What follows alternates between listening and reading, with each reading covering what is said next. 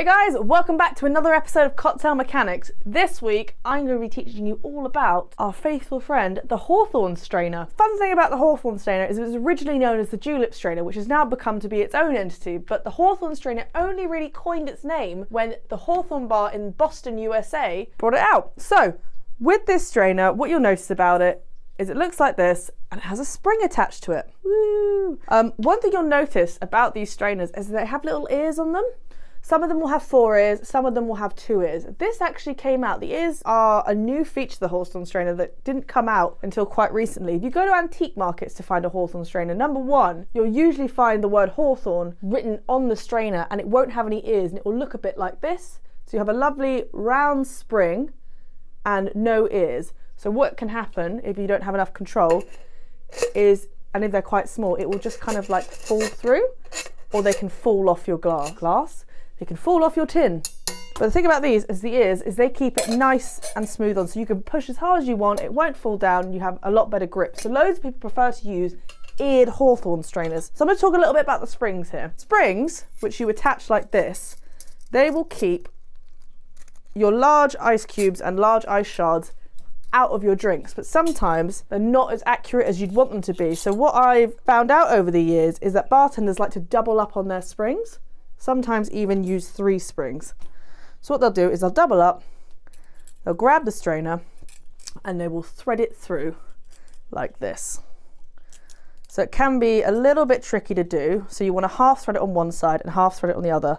Then once you've got the majority of it on, you just push it down. So as you can see, it's a lot bulkier here, and it will reduce the amount of ice shards that come out of your shaken drink.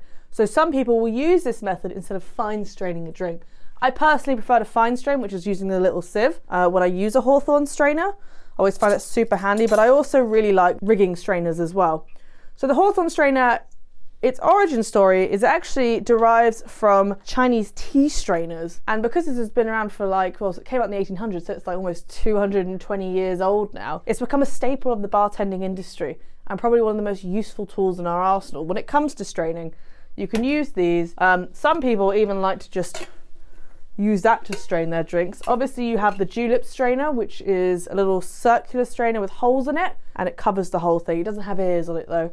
And then obviously you have the fine strainer, which is one of these. These is a fine strainer. It's also known as a tea strainer. I like to call it a mini sieve, little mini sieve. So like we said, this is actually originally trademarked and patented as a julep strainer. It only really got called a Hawthorne strainer because of the Hawthorne Cafe in Boston in the USA. Because they would write Hawthorne on all their strainers, it became a bartending necessity to have this strainer, and it still is to this day.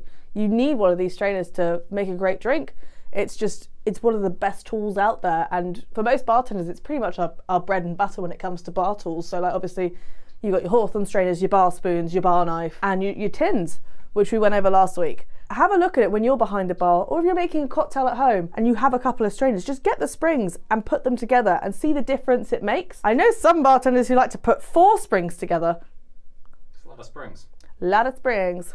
Woo! You know, you could make a giant Hawthorne strainer with a slinky if you really wanted to. We should try that one day. When you're looking for a good Hawthorne strainer, there are some great places you can go, like Bossy, if I'm pronouncing that right. If I'm not, I'm sorry.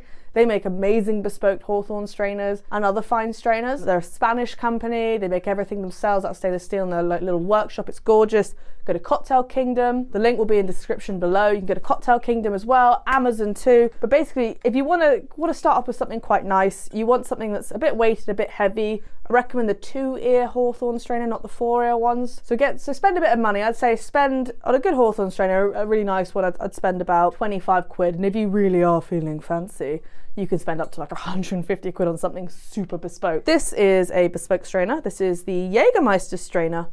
I cannot remember the name of the company, but they are based in Russia, and it is a gorgeous strainer. And this is a Hawthorne strainer without any ears, so it's a proper classic one.